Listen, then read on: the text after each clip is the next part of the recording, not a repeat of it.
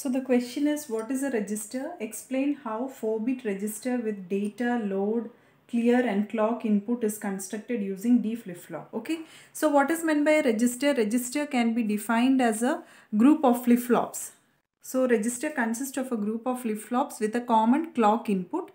The registers are commonly used to store and shift the binary data. Okay. So if you want to store 2-bit data, then you require 2 flip-flops.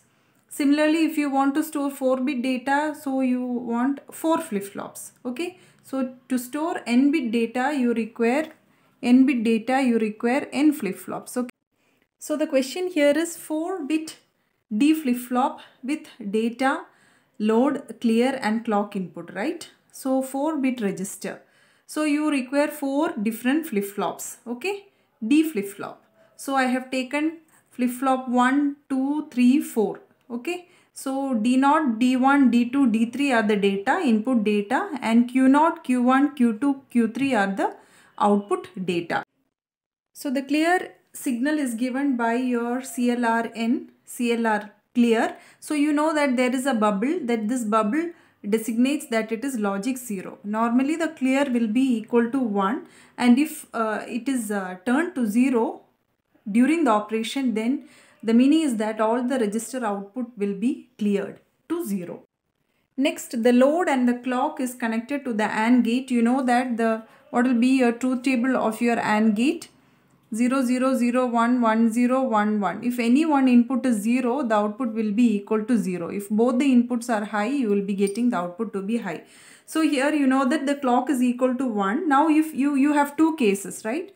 If load is equal to 0, what happens? Case 1. If load is equal to 0, what will happen? The register will not be clocked, because if any one input is equal to 0, your output is going to be 0. So the register is not clocked and holds its present value, and the register will hold its present value. Okay. Whereas in the case of second case, what happens?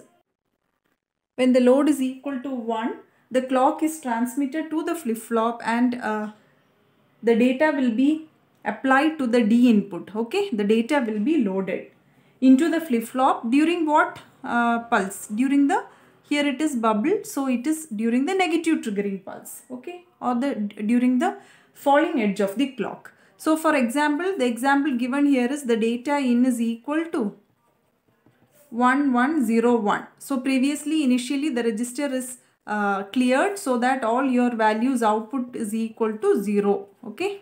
So now when the load is equal to 1, what will happen? The output data will be shifting from your 00002. So this arrow mark indicates shifting. Okay.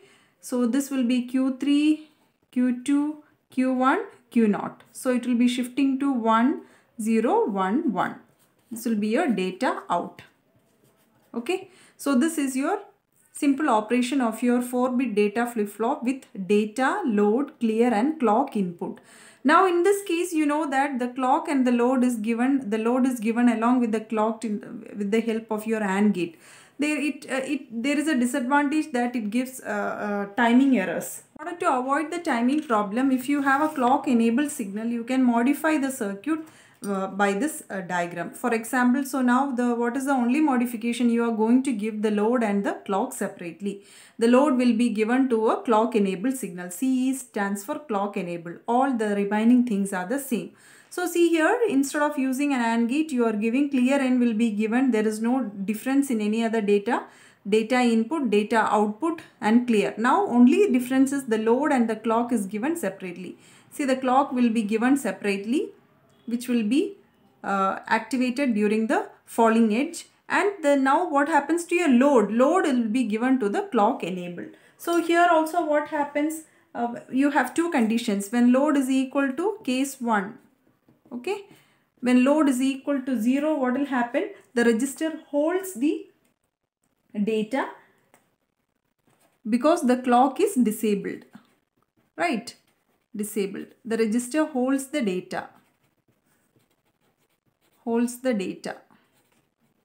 Previous data. Now when case 2, what happens? When the load is equal to 1, So when load is equal to 1, the clock will be enabled. And what happens? The data will be entered and in the output you will be getting the shifted data. That is 1101.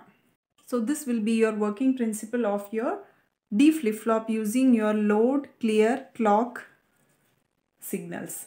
Okay.